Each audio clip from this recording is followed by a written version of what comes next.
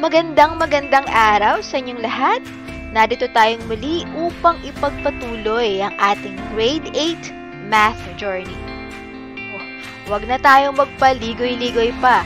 Let's proceed to the first week's lesson, which is factoring polynomials.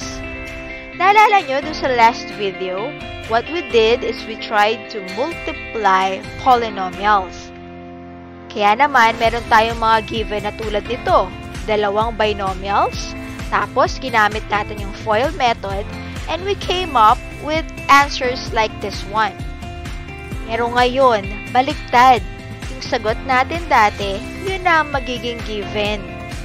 Okay, so this time, what we need to do is to find the factors. Ganito yan. First, let's write two parentheses. Diyan natin ilalagay yung ating factors. Then, tignan natin yung first term, x squared. Diba? Parang FOIL lang din, pabaliktad.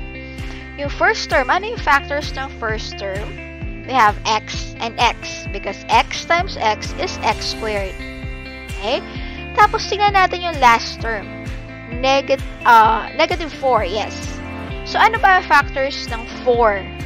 Ang factors ng 4 ay 1 times 4, saka 2 times 2. Bago tayo mag-decide, we need to consider the middle term, yung 3x. So, dapat kapag kinumbine natin yung factors, lalabas yung positive 3. Okay, so hindi na natin pwedeng i-consider yung 2 times 2. But, instead, we could use 1 and 4. Bakit? Because 1 times 4 is 4, and 4 minus 1 will give us 3, yung middle term natin. Okay, so ngayon, kailangan na lang natin yung proper sign. Pero bago yan, tandaan lang kasi na yung middle term ay galing yan sa combination ng ating outer terms and inner terms. Diba? Yung FOIL, yung O and I, kapag pinagsama, lalabas yung ating middle term. Okay. Sabi natin, 4 minus 1 yung kailangan natin para lumabas yung 3. Kaya, negative si 1, positive si 4. Check natin, ha? So, negative 1 times x will be negative x. X times 4 would be 4x. Pag kinumbine natin siya, 4x minus x will give us positive 3x. O, diba? Napalabas natin yung middle term. And of course, FOIL, yung last term. Tingnan natin kung lalabas yung negative 4. Negative 1 times 4, tama, negative 4. Yan. So, ganun lamang siya ang factoring. Kabaligtaran siya nung ginagawa natin nung nakaraan. Okay, let's have another example. Actually, this is almost the same nung nakaraang given. Pero, meron pa tayong isang step na gagawin. Mas mabuti.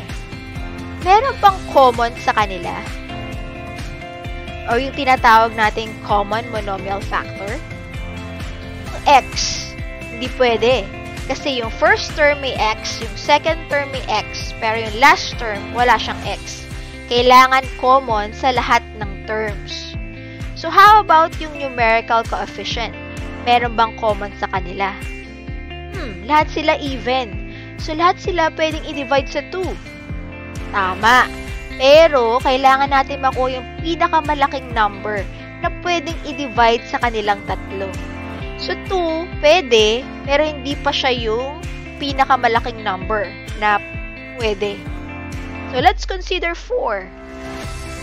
Diba? Pwede nating i-divide lahat ng terms sa 4. Okay, let's do that. 4x squared divided by 4 will give us x squared. 12x divided by 4 will give us 3x. And negative 16 divided by 4 will give us negative 4. Ayan. So, yung 4, finactor out na natin. Kasama na siya doon sa factors. Pero, hindi tayo titigil dyan. Kasi pwede pa nating i-factor yung x squared plus 3x minus 4. O, diba? Familiar siya. Yan din yung given kanina. So, gawin lang natin yung steps kanina. Yan. So, as you could see, ang factors natin ay 4, x minus 1, at x plus 4. Okay? How about this one? Naku, ma'am, ano yan? May exponent na 3. Okay. First, check nyo muna kung siya ay perfect cube. Ano ba ibig sabihin ng perfect cube? Okay, lagay ko muna yung mga parentheses natin. Mag-perfect cube, ibig sabihin, merong number na pag minultiply natin sa sarili niya ng 3 beses, will give us that number. Okay, so yung v cube, 3 v lang siya, di ba? V times v times v. Okay? How about yung 27? 27, ang cube root niya is 3.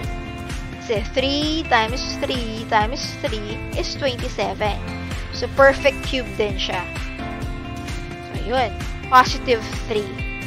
Okay? So, anong ginawa natin? Ang ginawa natin, kinuha natin yung cube root ng first term, which is v. Then, kinuha natin yung cube root ng second term, which is positive 3. Yan. Okay, pag nakuha na natin yun, isang tabi muna natin yung given. Let us focus on v plus 3. Let us square the first term, v squared. Tapos, kunin natin yung product ng first and second term. So, v times 3, that's 3v. Pero, kukunin natin yung opposite sign niya. So, kung positive siya, magiging negative. Okay? Again, yung product ng first and second term. And then, we will use the opposite sign. So, naging negative. Okay. And then, for last, let us square the last term, yung 3. So, 3 times 3 is positive 9. Yan na siya. Yan ang ating factors, Factors ng v cube plus 27. Yan. Okay, paano po pag same given, pero iba yung sign? Ganun din. This time, ang magkakaiba yung negative 27. Ano ang cube root ng negative 27? Hindi siya positive 3. It should be negative 3. Tignan natin ha. Negative 3 times negative 3, positive 9. Positive 9 times negative 3 will give us negative 27. So, ang cube root ng negative 27 is negative 3. Iba yung sign. So, ganun din ang gagawin natin sa second part.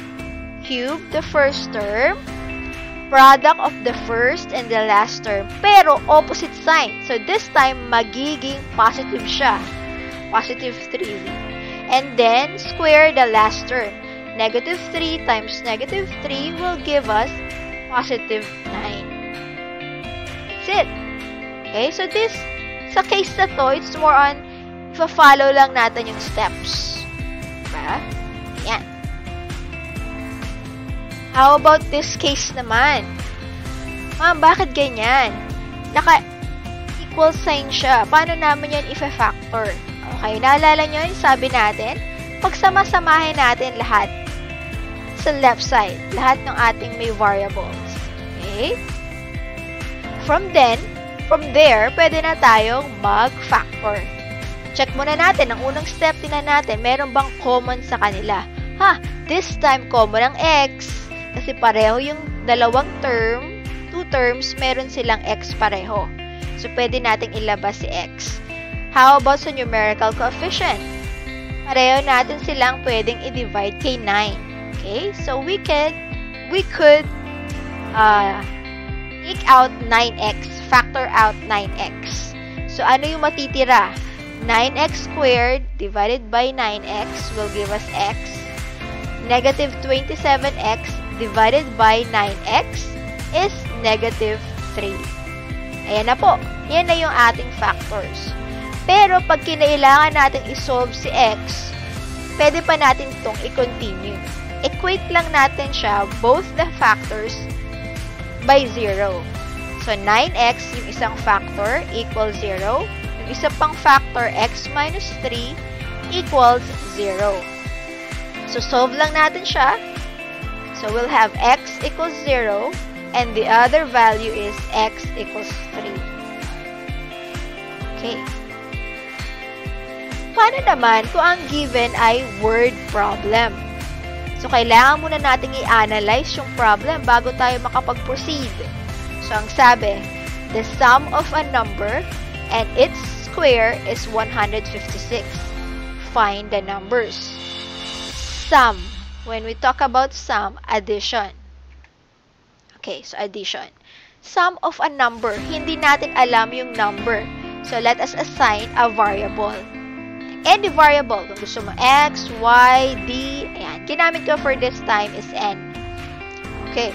The sum of a number and, so ano yung isa pang ipa-plus? It's square. So, yung square daw ng number. So, yung number natin is n, di ba? N squared. Let's have the sum of a number and its square. So, sum, ang operation natin, addition of a number. A number na hindi natin alam, kaya nag-assign tayo ng variable. Tapos, and, so ano yung i-add natin? It's square. Square down ng number. So, yung number, squared. Is, yun ang keyword natin. Pag narinig nyo yung is, ibig sabihin nun, equal sign, 156. Okay. So, kailangan natin i-factor siya to solve for n. I-arrange muna natin siya. Okay? So, yan. In-arrange lang natin siya. Inuna natin yung n squared. Si 156, nilipat natin sa left side. So, dahil nilipat natin siya, tumawid siya ng equal sign, naging negative siya. Opposite ng sign. Okay? So, ayan. Pwede na tayo ngayong mag-factor. Again, nagsulat tayo ng dalawang parentheses. Diyan natin ilalagay ang ating factors. Factors ng n squared, nn. Factors ng negative 156. Yan, medyo marami tayong factors. Pero, okay, mamadali na natin. That's 12 and 13. Bakit? Kasi yung 12 and 13 yung factors na pwede makapagbigay sa atin ng positive 1. Saan yung positive 1? Yung ating middle term. Okay? Ayan siya. So, 12 times n and n times 13, di ba? Para makuha natin yung middle term na positive n, kailangan negative si 12n, positive si 13n. Okay? Kasi pagbaliktad, kapag ang positive yung 12, negative yung 13, ang magiging sagot natin, negative n. Di ba? Okay, ayan pala, sorry, na-late yung yung list ng factors. So, ayan lahat ng factors ng 156. Nilista natin. Tapos, doon natin, bago tayo nag-decide, ayun, kaya natin nakuha yung 12 and 13.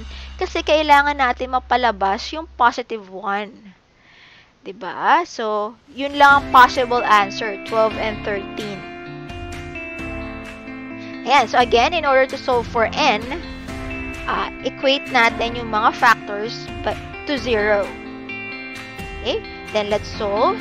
So, n is equals to 12 and n is equal to negative 13. Ayan siya. Pero ano ulit yung tanong?